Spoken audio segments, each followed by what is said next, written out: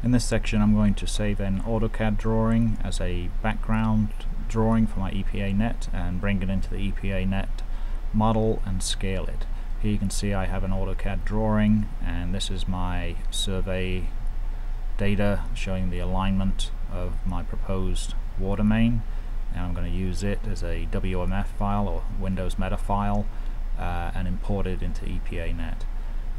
To do that, I select the lines I want to export as a WMF file, and then I go to File and Export to other formats, and I choose Meta File option in the drop down menu here. Make sure I'm saving this in the correct folder, and it wants to be in the same folder that your EPAnet model is. You can see I've saved a few others here earlier. I'm going to just call this simply background 1 and save that. It's now been exported to that folder. Let's go and check on that. And there it is, background 1 WMF. I'm going to open up my EPAnet model here, and using the view, well, let me just pause there for 1 second. Notice here that the auto length is off. That needs to be on. I'm going to right click that and auto length on, and then going back to my view, backdrop, load, and it automatically looks inside of the folder that the model is in for a background map. I'm going to choose the one I just created and open, and we see the background map as a WMF appears there. Zoom into it a little bit. If I had chosen a background map that was a JPEG or a bitmap, as I zoomed in here, it would become fuzzy and the lines would become thicker.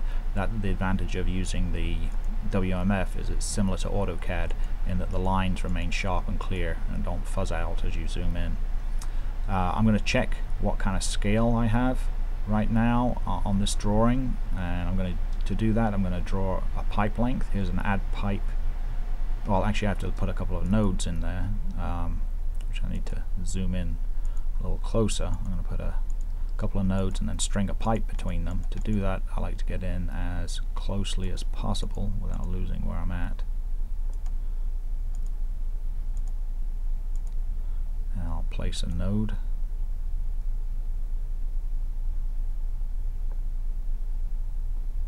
There, and zoom out, place another node.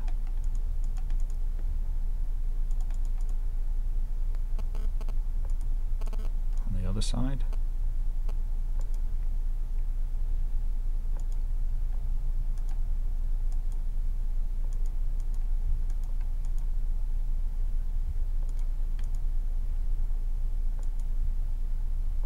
As accurately as possible.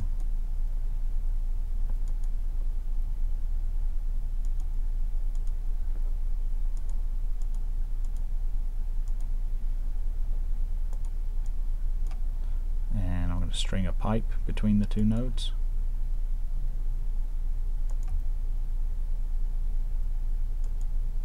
And because we've got our auto length on, I should be able to select that pipe and it will tell me its length. It's telling me its length is 998.11 feet.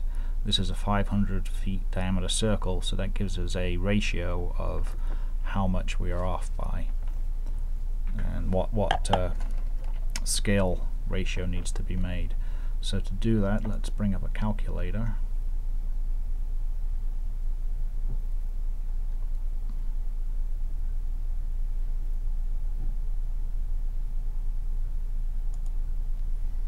And we're going to divide the actual, what should be the length of that line, which is 500.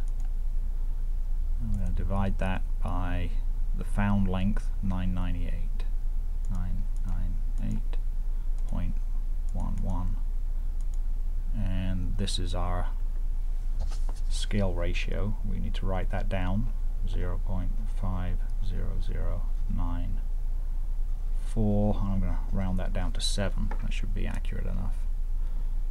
Get out of that calculator there. And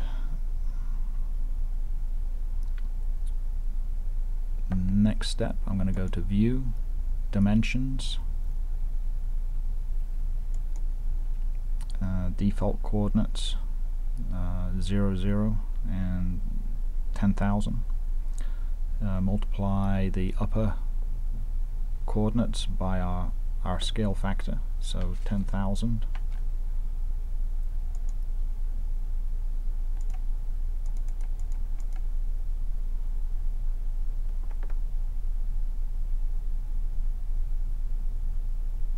Times 0.500,947, and that needs to be our new coordinates for both the x and the y, so 5009.47. 5009.47.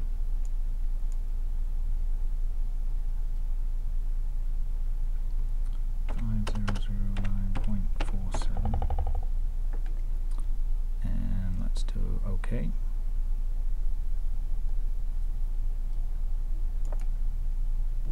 Now let's go back and take a look at it again. Oop, I'm doing too much.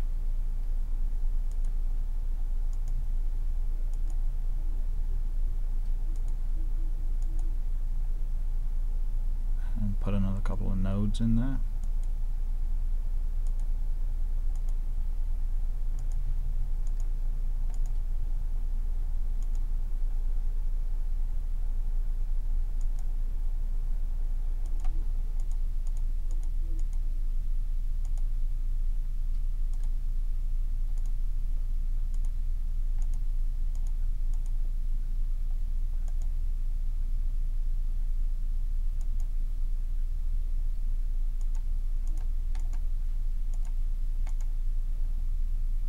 String the pipe across.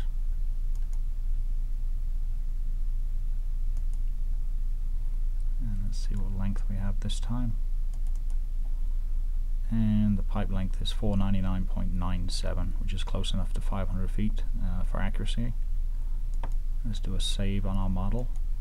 And from this point on, we can simply draw over our pipe alignment.